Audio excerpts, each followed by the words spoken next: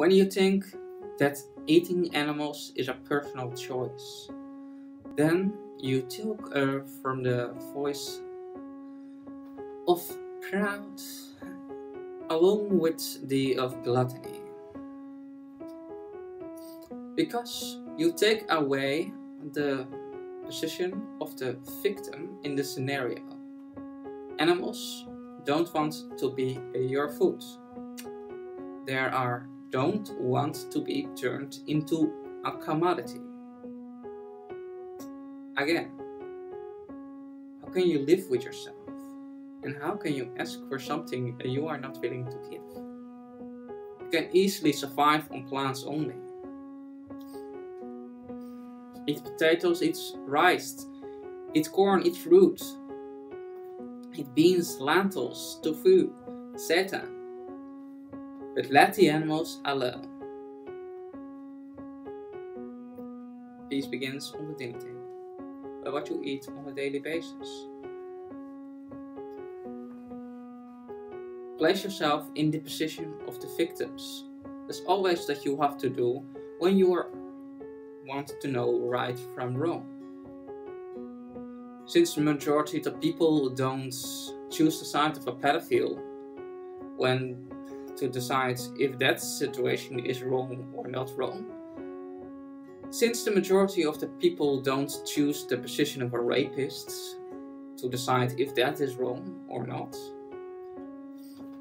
I've been pretty sure that most people can understand right or wrong. And therefore, if they are choosing to be a part of an extremely large scaled horror and actually terrorism to innocent living beings,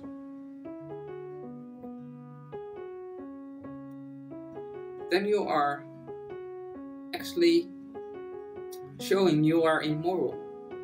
There is no logical, sound argument for not choosing in that situation also the side of the victim, the animal. It does not matter that lions in the wild eat other animals. The majority of the animals on the planet do not eat other animals. So stop with an appeal to arbitrary appeal to carnivore behavior fallacy.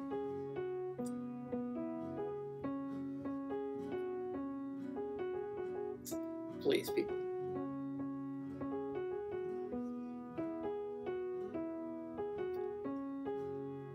How can you ask for something you are not willing to give? It is unacceptable to ask for something you are not willing to give. Animals don't want to be turned in food. You don't need it to survive. So stop making excuses. Make a plea and go vegan. Eat beans, eat lentils, eat tofu. Again.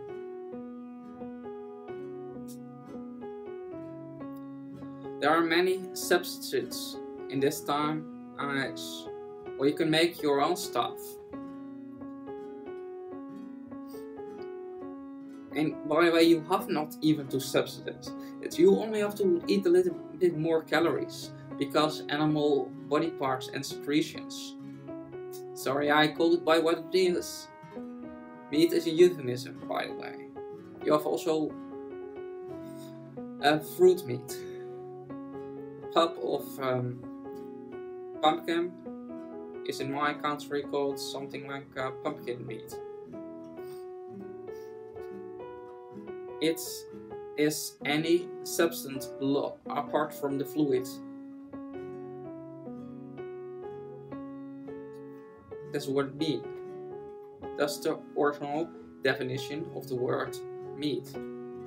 Actually, the meat industry have to be called the animal meat industry because it is also confusing terminology. If they want to say that vegan meat is confusing because people are stupid and think people will confuse vegan meats with dead corpse real meat. or something like that. I like to talk the way I think they think you are stupid. That's what I mean. The animal meat, dairy and egg industry are disingenuous and think you are all a bunch of irrational morons and half-wits. That's why I fight about the rights to call only animal milk milk. And where there are so asinine to say, oh, you don't get called vegan burgers because burgers are most made from animal corpses. So pathetic, I think. Sorry if that sounds ageism. Is this discrimination based on age? How old you are? But I just want to say, I hope you understand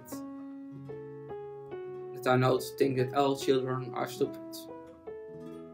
Basically, I find the majority of people silly or ridiculous, no matter how old they are. Maybe this that I have learned something in my life is that anybody is the same, no matter if they are Jewish, no matter if they are Muslim or Hindu or Buddhist. And all groups are stupid people who make stupid excuses for committing cruelty. If some, yes, lesser than others. For example, in Buddhist communities and in Tao communities and in also some Hindu communities, they don't eat animals or their byproducts or actually the secretions. To prefer the way I prefer to call it, because it comes from their bodies, so it is fluid. That I end this with saying this. If you are not the victim, don't imagine it entirely from your point of view.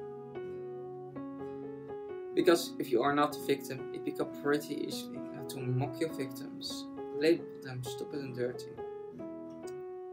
Like Hima, like James Hammond, and Idi Amin, Al Qaeda, and many more have done to the Pacific victims. When you are the victim, speak up for the victims. Things look a lot different from that angle. Anthropocentrism is the root of all hatred. It is the root of carnism and speciesism. It is the root on the belief system that our species is the most important species on the planet. Most of the people on the planet are anthropocentrists. Anthropocentrists believe that anthros, the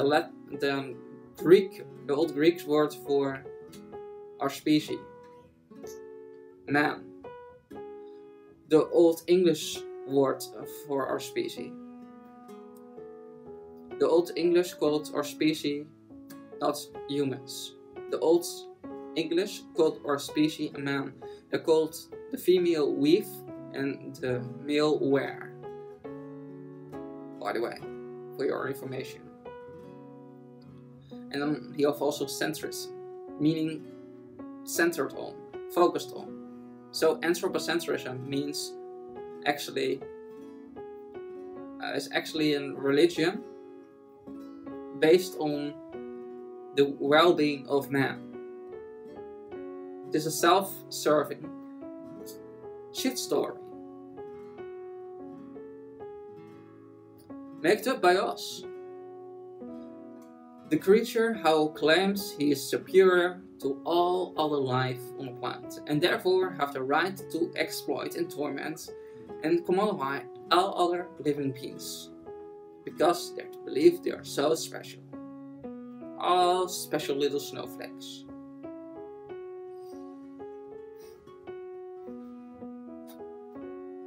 And I do not even understand why people use self-flex as a curse word. Check out my video here about where I talk about that. About this stuff. So, forget not to subscribe to my channel. Hit the bell and like this video if you like it. And forget not, when darkness and light become one, the reality splinter away and the truth become visible.